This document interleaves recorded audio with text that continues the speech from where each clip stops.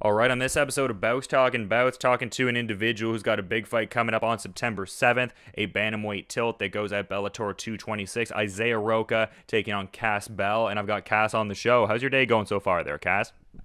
It's going great. We're just driving down to San Jose right now, just a little couple days early, get settled in. Is that something you tend to do with your fights? Like get to the location like a little bit out, kind of like acclimate, settle yourself in and all that?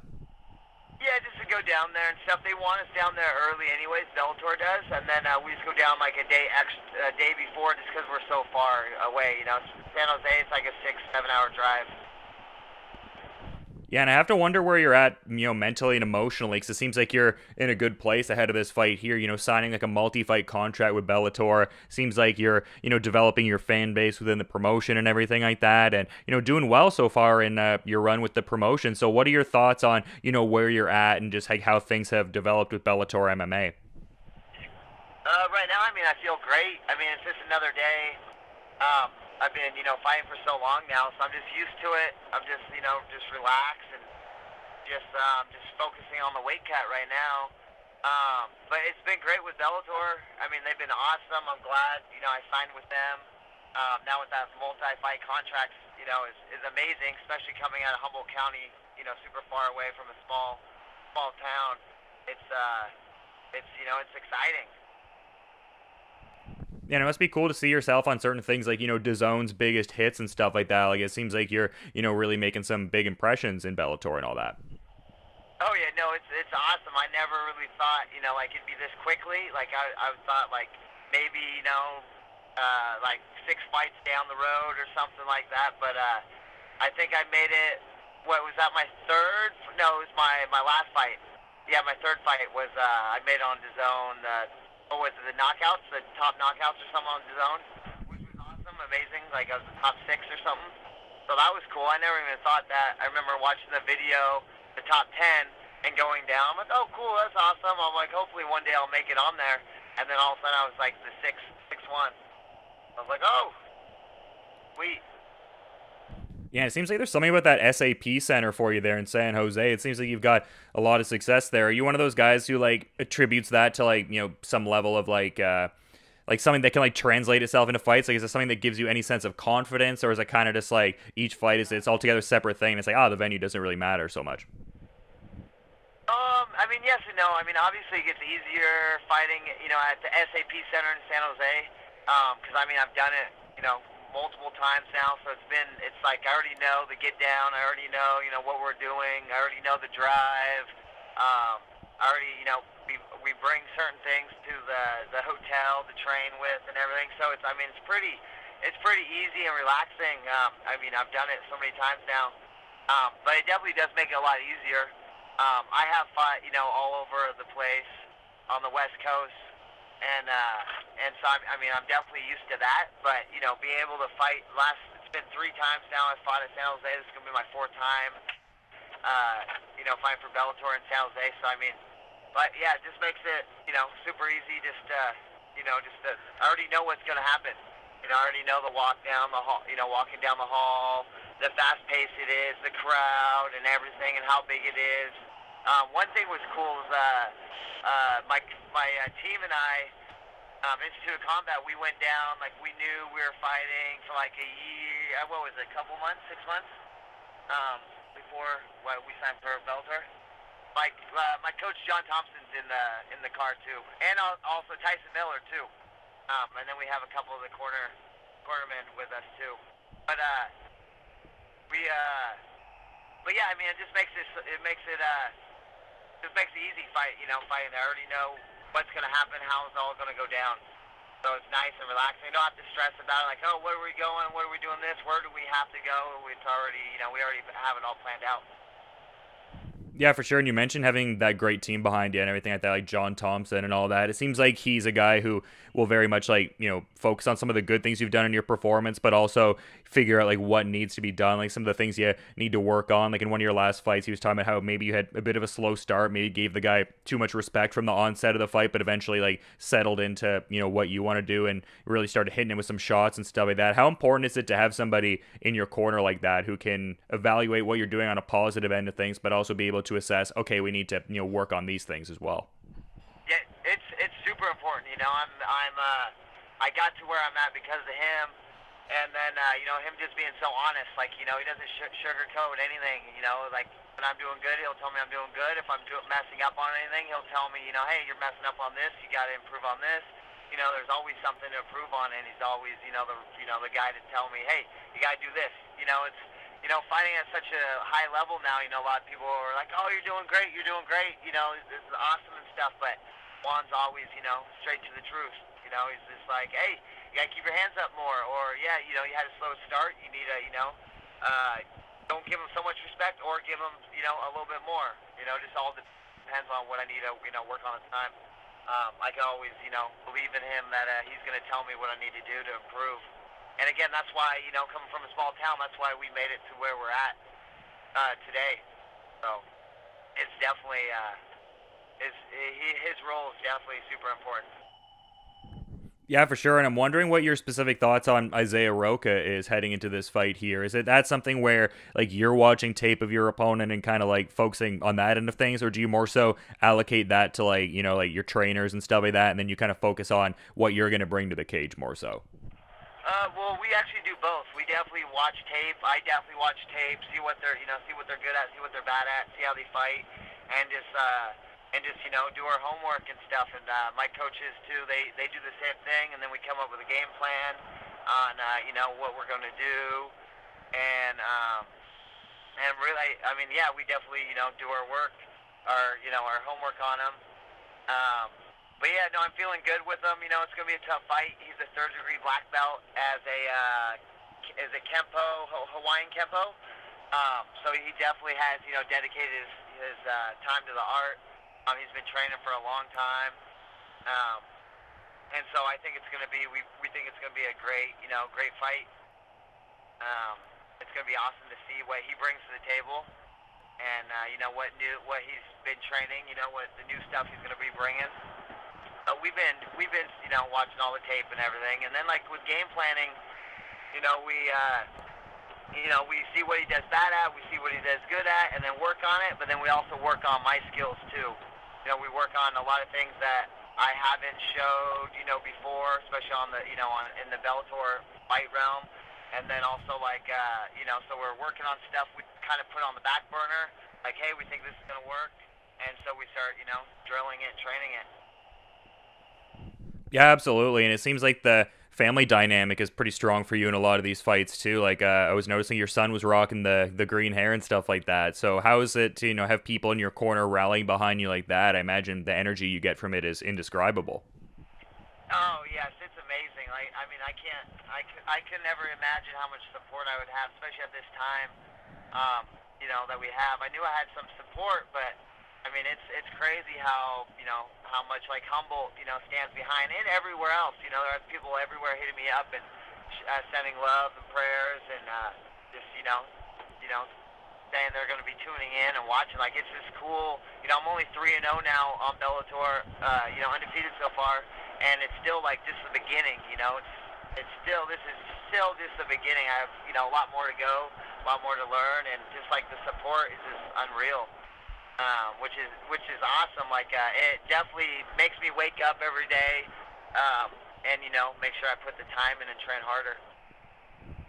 Yeah, and it seems like pretty accomplished combat sports practitioner in their own right, and from a pretty early age already, like placing first in folk style and third in Greco there in the older division. So I mean, they could be on that path at a later point. Is that something that you would be interested in? Like, has your son indicated any interest in kind of doing what his dad does? Is that something you'd be like hesitant to like see him do or anything like that? Like, where would you stand on all of that, I guess?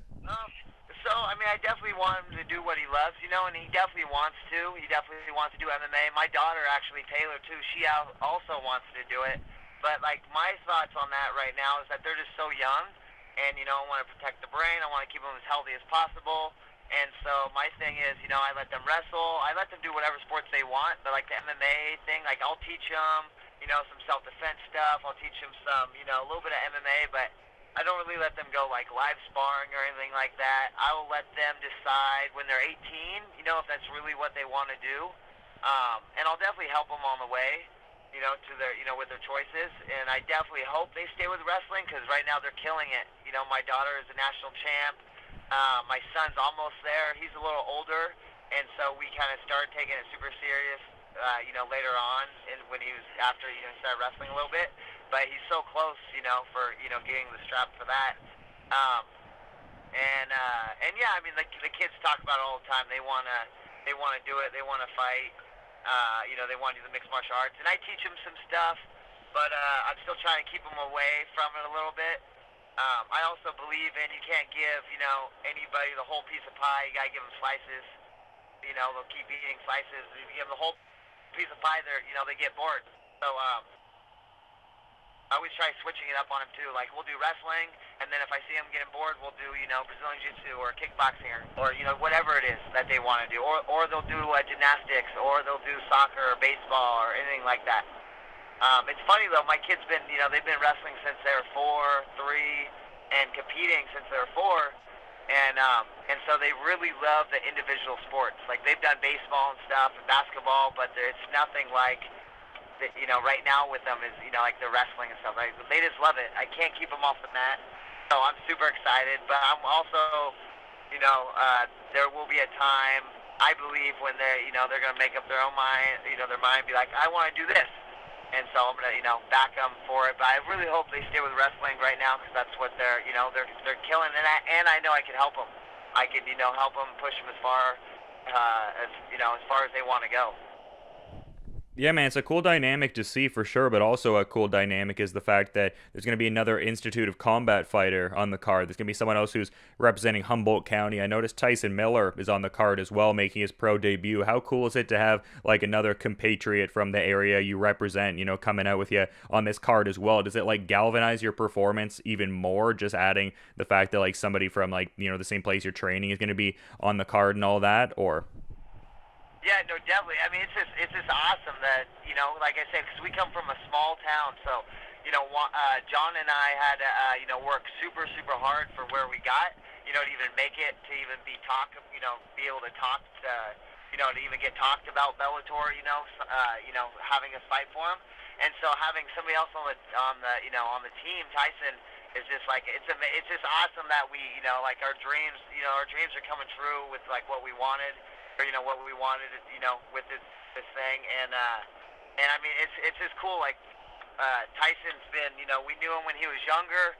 He was training with us when he was in high school, and then he went away for college, and then he came back and started training again, and then he's just been putting in the time, and then he got the call, which is cool. We were talking to Coker, and the Bellator staff.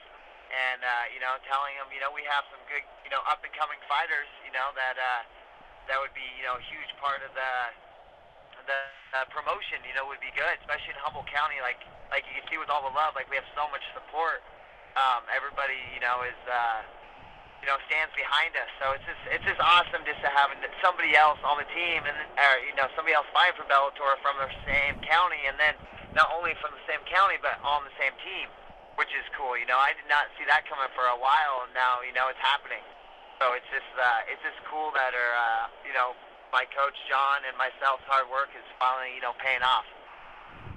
Yeah, it seems like there's quite a few cool things in the works too, though. Like I'm noticing Combat on the Coast is going to be that first event there going October 12th. Can you talk about that a little bit? Because I think that's going to do a lot of good for some like local amateur fighters and like some kickboxers and things like that. Yeah, no, that's going to be amazing. So that's again, my coach John Thompson, he's a promoter, the head guy for it, and he could probably give you more info than I can. But I mean, it's amazing. We're opening it up so there can be more local fighters. Can start training. Can start fighting, showing us their talent, and then with the show, it's like, hey, if we see some good guys, we'll give Bellator a call. Scott Coker a call and say, hey, we have these guys. Either they're amateurs or eventually we're going to have pro cards. And so it's gonna give more more doors to open for the local talent around here, around in Humboldt County, and even other places. People are gonna travel to us to fight for us and stuff. And if we see something that we like and we think Bellator is gonna, it would be good for Bellator or whatever other big promotions, we'll definitely throw their names in there, and give the other kids some chances that we had like it took us a long time to get there because again we're from a small little area, nobody really knows about us, and we had to fight a lot of guys, a lot of good guys just to get my name thrown in the mix to be like, oh, who is this kid? And so with the promotion, Combat on Coast, I mean, it's just awesome that we're able to do something, especially in the county, turn around and just give back, especially all the fighters that are, coming out of Humboldt County and wherever else they're traveling from. Juan, you want to say anything? Yeah, no, we're just, doing this to provide a good platform for people to build some careers, and to showcase, and just like he said, it just to give people maybe the audience or the recognition that they normally wouldn't have. So it's just one of those things we just want to give back and try to help build some more careers. And what's awesome too is so I started fighting out at Cherry Heights Casino. So in Trinidad, that's actually where my first fights happened. So it's cool to actually start from there and then a couple years later, 6 years later, come back and actually, now start, help run the promotion and start building it. Like I remember my first fight there. It was a tough man competition, so I'd fight, a couple times in a night, and then just, having won there, coaching and stuff, and then actually now, now we're actually running, a legit, fighting promotion. So it's just cool how it's all, how it's all coming around. Yeah, for sure. And it seems like you very much appreciate supporters and stuff like that, and being able to lend that kind of platform to certain people and stuff like that. Like I was seeing that some of the fans who'd been to some. Oh, sorry. Oh, no, it's okay. I was just going to say that it seems like you have a good camaraderie with certain people in that regard. Like I was also noticing after, one of your fights there a little while ago that you were interacting with some fans, and, he got to cheers you with the beer and everything like that. And it seems like you're, pretty good with the guys in the Bellator MMA News Facebook group and stuff like that. So how cool is it to have that sort of, support on that level and get to interact with people like that? I mean, it's awesome because, in those groups, there's people from everywhere around the world. So, everywhere. So I'm just talking to, people, comment or whatever. I reply back to them. I make sure to reply back to them. And then, build a little relationship with them and talk to them all. And, just, they're showing me love. So I might, I got to show them love back. And, they're, such great supporters. It's just like I always say, it's just amazing that, all the support that I get. I never really thought about it. Being from a small town, it was just dreams, from where we're at. Now we're actually living it, which is cool. And again, it's still just the beginning, so we have a lot more years in this. And then even out of the fight game, we should have a lot more, years into it too, coaching, bringing more fighters out of the area, from where we're from, Humboldt County, and then, just taking them all the next steps. Yeah, for sure. And, just kind of wrapping things up here, I always ask different fighters I talk to, some go-to music they listen to while training. I imagine Highway 101, The Carpool, is something you're listening to a bit, but what else are you listening to when you're training? I definitely listen to The Bell. That's also from Highway. That's my walkout song, but unfortunately they have not played it yet on Bellator on my walkout. Every time, right before I'm walking out, I'm waiting for it, to get pumped up and get in the zone, and then they don't play it. 3 times now they haven't played it. I'm hoping this 4th time it will work. So The Bell from Highway is awesome. That's definitely one of my favorites. And then he actually made that song just for me, for my walkout song, so it's all custom. And then, I listen to everything that's good. I listen to rap, I listen to even some country, I listen to some classical music. I just listen to everything that gets me in the zone. That just, whatever has a good beat, I'm listening to. Our buddy Tommy, he has he's starting out in the music career too, and I can't remember the name of his song off the top of my tongue right now, but you know, we listen to a lot of local artists, and you know, just whatever has a good beat just gets us in the zone. Yeah, they got to be playing that entrance song for the next fight. Hopefully we can sort that out there. But is there anything else you want to add as a parting thought as we're wrapping things up here, Cass? I pretty much, I mean, I hope everybody can tune in. You know, it's going to be September 7th, this weekend, this Saturday. It's going to be a great fight. Myself is fighting Isaiah. We both have an undefeated record. He hasn't even lost as an amateur, so, you know, somebody though has to go.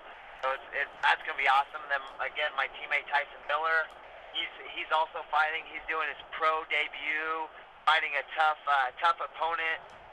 Fighting a giant who's 6'4", and Tyson's 5'10", and so I mean it's gonna be a great fight night. We have the Grand Prix going on. I mean, pretty much just want everybody to tune in to watch. We'll be fighting between 4:30 p.m. to 7 p.m. So you know, tune in between then, and then the main card starts at 7, and then. I mean, besides that, I got, you know, thank my gym, Institute of Combat, my strength and conditioning gym, 21 Grams Gym, my coaches, John Thompson, assistant coach Levi Cope, he's been with us for a while. I got to thank my nutritionist, Darla Lewis. She's been amazing. She's been cooking me all my food, keeping me on point. She's actually driving up with us now. I got to thank Gabriel Smith. He does all our photographer and stuff, and he keeps us, you know, on our toes with his fast hands, and you'll be seeing him eventually too. And just like everybody else, all of Humboldt, everybody, San Jose, everybody that's, you know, showed the support, you know, I just got to say thanks. Like, you know, I do a lot of it, you know, for everybody, you know, for the support and everybody. I mean, and also I got to say big thanks to shout out to my family. My lady Chelsea, she's been amazing. She's been with me for, I think it's going to be our 14th year now, being together. And then also my, you know, 2 amazing kids. They're actually going to be there, and I'm not going to spoil it for everybody, but hopefully everybody can tune in.